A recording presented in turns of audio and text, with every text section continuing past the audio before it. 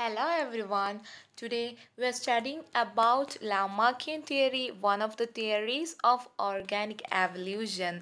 As we all know, it's proposed by Jean-Baptiste Lamarck, one of the renowned French naturalists, and was the first to advance a comprehensive scientific theory to explain organic evolution. We all studied about Lamarck's theory in previous classes, and we know that it's proposed by Jean-Baptiste Lamarck. He published his views in 1809 in his book Philosophy Zoology. His views on organic evolution came to be known as Lamarckism or Lamarck's theory of evolution, and also known as theory of inheritance of acquired characteristics. It holds that an organism can pass on to its offspring the characteristics it has already acquired during its lifetime. This may be called heritability of acquired characters or soft inheritance. അതായത് ഒരു parent അതിൻ്റെ life ടൈമിൽ ഒരു adaptation അല്ലെങ്കിൽ എന്തെങ്കിലും ഒരു character acquire ആയിട്ടുണ്ടെങ്കിൽ അത് അതിൻ്റെ ഓഫ് സ്പ്രിങ്ങിലേക്ക് ഇൻഹെറിറ്റ് ചെയ്യപ്പെടും. Major postulates are nature tend to continually enhance the size and efficiency of an organism and their component parts through environment influences and internal forces of life. അതായത് Natura environmental ഇൻഫ്ലുവൻസസിലൂടെയും internal forces of ലൈഫിലൂടെയും ഒരു ഓർഗാനിസത്തിൻ്റെ size increase ചെയ്യുന്നു, അതുപോലെ efficiency അതായത് increase ചെയ്യാൻ സഹായിക്കുന്നു, അതുപോലെ അതിൻ്റെ efficiency enhance ചെയ്യാൻ സഹായിക്കുന്നു. Formation of new organ is the result of new need felt by the organism. ഇതാണ് നെക്സ്റ്റ് വൺ. അതായത് ഒരു ന്യൂ ഓർഗൻ ഫോം ചെയ്യുന്നത് ആ ഒരു ഓർഗാനിസത്തിന് ഒരു പുതിയ നീഡ് ഉണ്ടാകുമ്പോഴാണ് ഒരു പുതിയ ഓർഗൻ ഉണ്ടാവുന്നത്. Next one theory of use and disuse ആണ്. അതായത് constant use of an organ causes its modification, perfection and maximum growth and development, whereas its constant disuse leads to weakening, reduction, degeneration and disappearance. അതായത് നമ്മളൊരു organ constant ആയിട്ട് use ചെയ്യുകയാണെങ്കിൽ അത് modify ആവും, അത് perfect ആവും, അത് അതിൻ്റെ മാക്സിമം ഗ്രോത്തിലേക്കും ഡെവലപ്മെൻറ്റിലേക്കും എത്തും. അതുപോലെ നമ്മളൊരു ഓർഗൻ കോൺസ്റ്റൻ്റ് ആയിട്ട് ഉപയോഗിക്കാതിരിക്കുകയാണെങ്കിൽ ആ ഓർഗൻ വീക്കാവും, അത് റെഡ്യൂസ് ചെയ്യും ആൻഡ് ഡിജനറേറ്റ് ആൻഡ് ഡിസപ്പിയർ ആവും. ഇതിനെയാണ് theory of use and disuse എന്നറിയപ്പെടുന്നത്.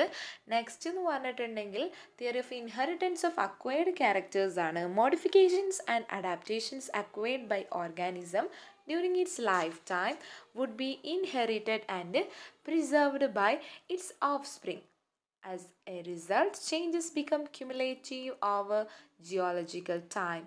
This is called the theory of inheritance of acquired characters and it forms the cornerstone of Lamarckism.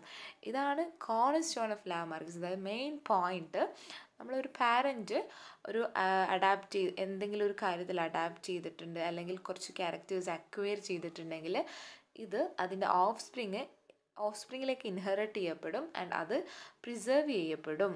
Next, cumulative modifications and adaptations eventually transform a species to a new one in time and space.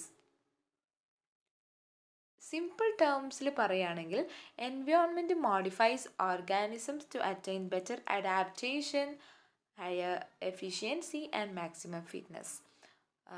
അതായത് ഒരു natural environment ഒരു ഓർഗാനിസത്തിനെ modify ചെയ്യുന്നത് എന്തിനൊക്കെയാണെന്ന് വെച്ചിട്ടുണ്ടെങ്കിൽ better അഡാപ്റ്റേഷന് വേണ്ടിയിട്ടും higher എഫിഷ്യൻസിക്ക് വേണ്ടിയിട്ടും maximum ഫിറ്റ്നസ്സിന് വേണ്ടിയിട്ടുമാണ്.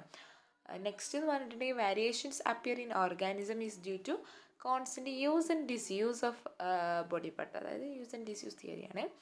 Acquired variations R heritable and they are transmitted from one generation to next. നമ്മളത് പറഞ്ഞതാണ്. അതായത് അക്വയർഡ് വേരിയേഷൻസ് ഹെറിറ്റബിൾ ആണ്, അങ്ങനെ ഓരോ ജനറേഷനിലേക്ക് ഇങ്ങനെ പാസ് ചെയ്തു പോകും. അതാണ് theory of inheritance of acquired characters. Accumulation of heritable variation led to evolution of new species from existing once. അതായത് കുറേ ഹെറിറ്റബിൾ വേരിയേഷൻസ് അക്യുമുലേറ്റ് ചെയ്തിട്ട് ന്യൂ സ്പീഷീസ് ഉണ്ടാവുന്നു. എവിഡൻസസ് എന്ന് പറഞ്ഞിട്ടുണ്ടെങ്കിൽ നമ്മൾ നമ്മുടെ പഴയ ക്ലാസ്സസിൽ പഠിക്കുന്നതാണ് ജിറാഫിനെ പറ്റിയിട്ടുള്ള ഒരു example. Ancestors of giraffes R suppose to B dear like quadrupedal grazing upon grasses in Africa. Due to a disappearance of ground vegetation and availability of trees, long-necked and long forelimbed giraffe developed from short-necked and small forelimbed deer-like ancestors.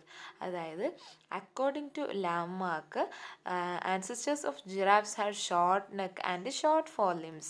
They were inhabitants of grassy plains, habitually grazing on grasses and browsing on bushes. But when the surface vegetation becomes scanty, അതായത് surface vegetation കുറഞ്ഞു, okay, they are forced to browse on trees stretching upward there neck and ഫോർലിംബ്. This habit was maintained over many generations, with the result that the forelimbs of modern giraffes are longer than hind limbs. നമ്മൾ കാണുന്നുണ്ട് അതിൻ്റെ ഫോർലിംബ് hind ലിംബിനെക്കാട്ടും long ആണ്, okay. And their neck is elongated that it can hold head high up to a height of 6 meter or more. അങ്ങനെയാണ് giraffe long നെക്കഡും പിന്നെ long ഫോർലിംബും ആയത് എന്നാണ്, അതിന് long ഫോർലിംബും long നെക്കും വന്നത് എന്നാണ് ലാമാർക്ക് പറയുന്നത്. അതുപോലെ സ്നേക്സിൻ്റെത്, ancestors of ലിംബ്ലെസ് snakes were lizard like reptiles with fully developed പെൻറ്റാഡാക്റ്റൈൽ ലിംബ്സ്. Due to continuous disuse of limbs and stretching of their body to suit their creeping mode of locomotion, limbless snakes evolved. അതായത് സ്നേക്കിൻ്റെ ancestor lizard like reptiles ആയിരുന്നു, okay. അത് പെൻറ്റാഡാക്റ്റൈൽ limbs ഉണ്ടായിരുന്നു, well developed ആയിരുന്നു. പക്ഷെങ്കിൽ അതിൻ്റെ continuous disuse കാരണം എന്തായി, ലിംസും limbs continuous disuse കാരണം അത് ലിംബ്ലെസ് സ്നേക്സ് ആയിട്ട് മാറി, ഓക്കെ. അപ്പോൾ ജിറാഫിൻ്റെ കേസിൽ യൂസ് തിയറിയാണ് പറയുന്നത്, സ്നേക്കിൻ്റെ കേസിൽ ഡിസ്യൂസ് തിയറിയാണ് പറയുന്നത്. According to Lamarckism, the ancestors of giraffes had short neck and short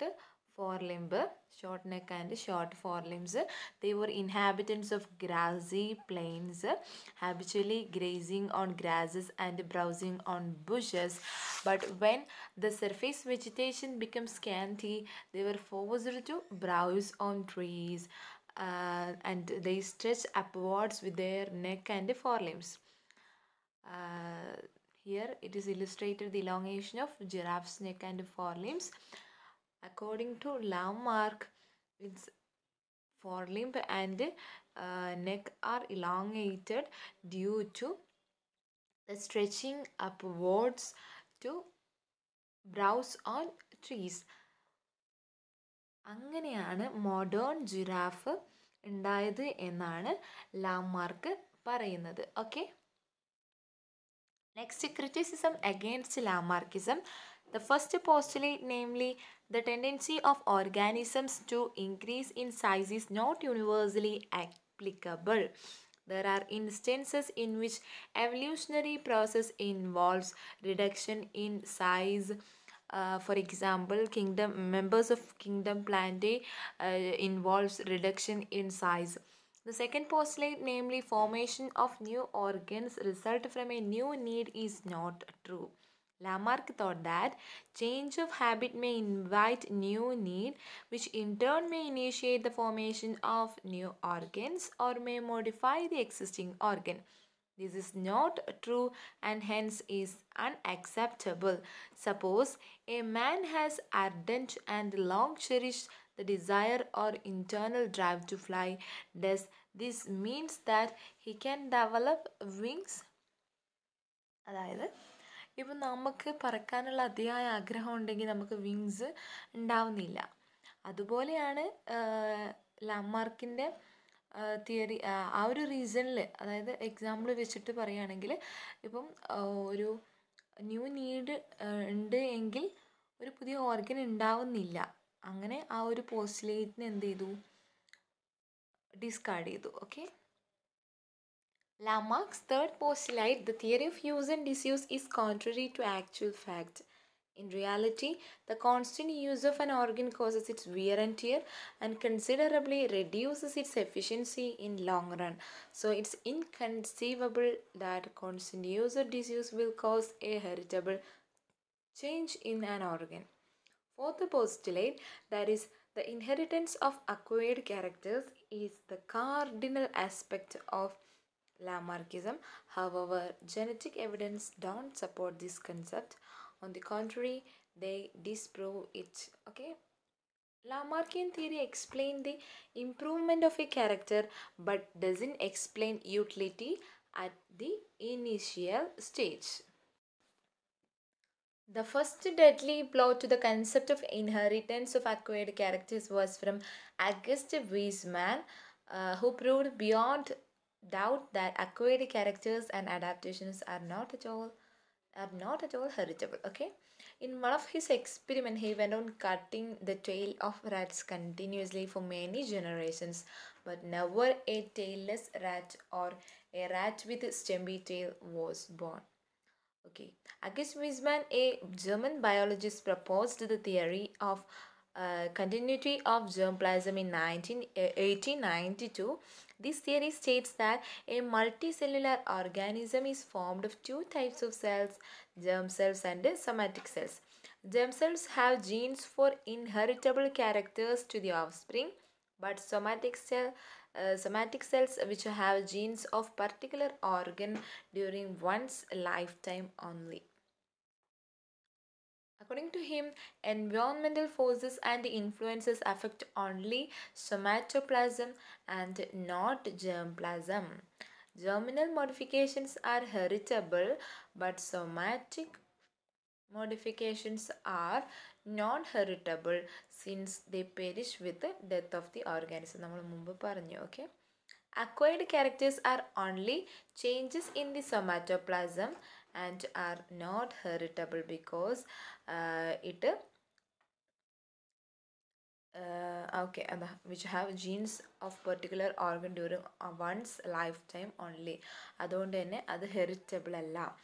Weismann totally discarded the Lamarckian theory of inheritance of acquired characters on the ground that acquired characters are somatic in origin and hence are not acquired from hence are not heritable. According to him, heritable modifications are not acquired from use and disuse or from environmental influences but are inborn and germinal in origin.